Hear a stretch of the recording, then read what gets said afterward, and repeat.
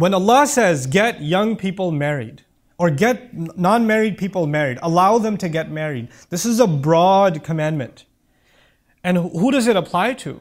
You would think it applies to people, okay, once this boy has graduated from school, once he's got a good job, once he's got a good amount of savings, once he's got a little bit of the return on investment paid back to his parents, everybody else in the family is taken care of, then we'll think about getting him married. Because if we get him married right now, all of his attention will go to his wife.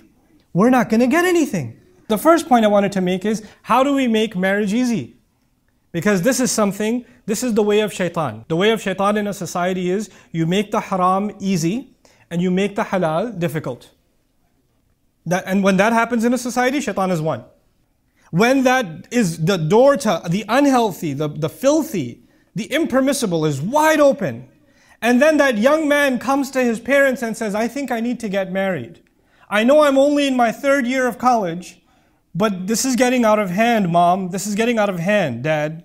And he doesn't say, Dad, my hormones are driving me crazy. Man, the girls on campus, I don't even know what to tell you. Seriously though, this one girl keeps texting me out. He's not going to talk like that to his dad or his mom. He's just going to say, Mom, I think I need to get married. He's going to code it in a nice way. And then what do parents do? They humiliate this young man. Oh, can't hold it in, huh? Can't control yourself? Well, I was 40 when I got married, and your father starts giving you lectures. Like, how are you 40? You're 50 now.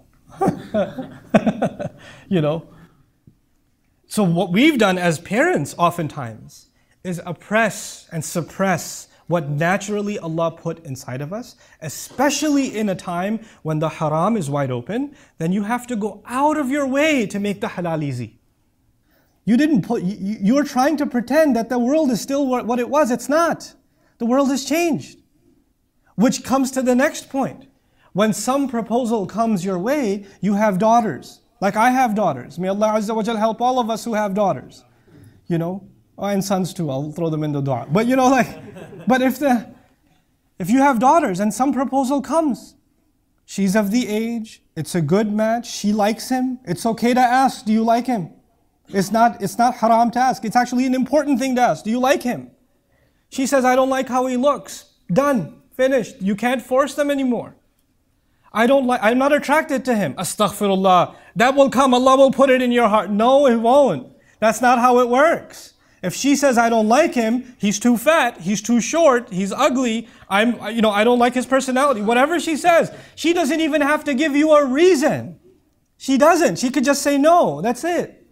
When you force a woman to get married to someone she doesn't want to marry, when you put, emotional pressure on her and say, if you don't marry him, nobody's going to marry you, your family's going to be humiliated, we've already printed the cards.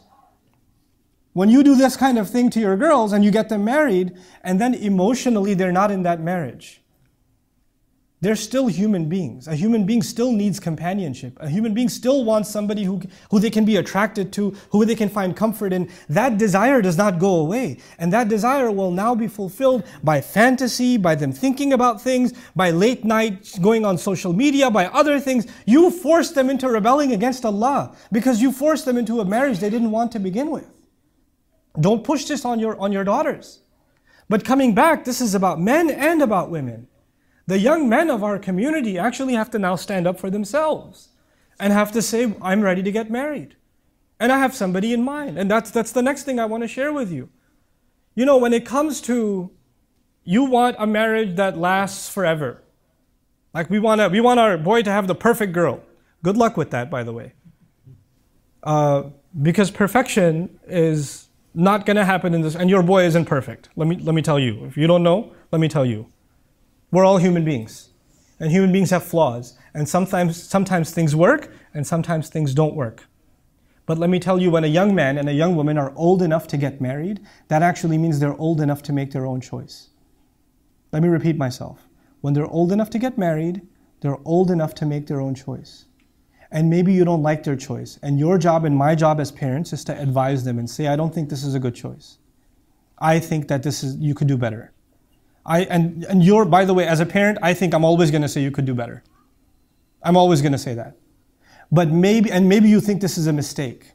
But if your son is 25 years old, your daughter's 30 years old, and she wants to make a mistake, that halal mistake is way better. That halal mistake is way, and maybe things don't work out in 3 years. That's still better. That's still better than you refusing, because I have seen enough cases. I don't talk in theory. I'm talking based on what I've seen, the conversations I've had with people, with real Muslim families around the world, especially around the United States and Canada, where people are, this man comes and says, I want to marry this girl. The father says, no, you're not from the same country, you're not from the same culture or whatever. You can't get married to my daughter, or the other way around, but these two are still already emotionally attached. So they're texting each other, talking to each other, hanging out with each other, having dinner with each other. Parents don't know. 5, 6 years go by, they're refusing other proposals. Then the girl is forced to marry somebody else and she's still talking to the guy. And all of this was that evil, that this whoever she married didn't deserve this. He didn't deserve this. But all of that evil was created by the stubbornness of parents who didn't realize that their children live in a different time. Where allowing marriage first is a bigger priority than anything else. The only marriage proceedings mentioned in the Quran are that of Musa alayhi salam. Like from 0 to 100, like finding a girl and getting married to a girl. You know, that whole spectrum is captured in the story of Musa alayhi salam. Just a few things about that. First and foremost, he's from Banu Israel, yes? He's an Israelite. And he is homeless. He's a fugitive from the law. He ran from Egypt because he accidentally killed someone. So he's homeless, he's an Israelite, he's a fugitive. He ends up in an Arab tribe, Madian. He ends up in Arab land, where he finds a couple of girls and he helps them. And one of the girls indirectly told her father she's interested in him. And the father immediately said yes. And they got married. So an Israeli got married to an Arab in the Quran. And the one from Israel was also homeless and a fugitive from the law. The only thing the father needed to see was 3 things. 1, the girl's interested. That was number 1. She liked him. Number 2, he's strong. He's got good character, good qualities in him. He can do a job. He can make money. He can defend my family. And then he's trustworthy. He had plenty of opportunity to do the wrong thing. He did no such thing. He carried himself with dignity. When you have these 3 qualities, ethnicity didn't matter, financial status didn't matter. None of that mattered. None of that mattered. As a matter of fact, in this case, if nowadays when you say this, it sounds suicidal, for 10 years, between 8 and 10 years, Musa alayhi salam lived with his in-laws and worked for his father-in-law.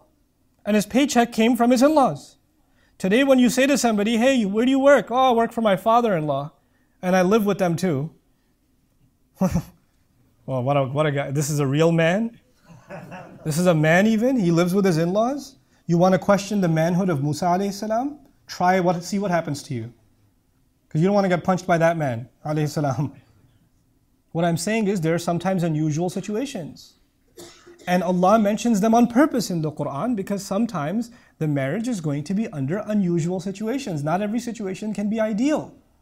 And in your family, if there's an unusual situation, don't sit there and cry, why couldn't we have a normal kind of situation? That's okay. Life is not about normal. Actually, when you dig deep in every family, there's no such thing as normal. Every one of us is weird. Every one of us has strange situations in their family.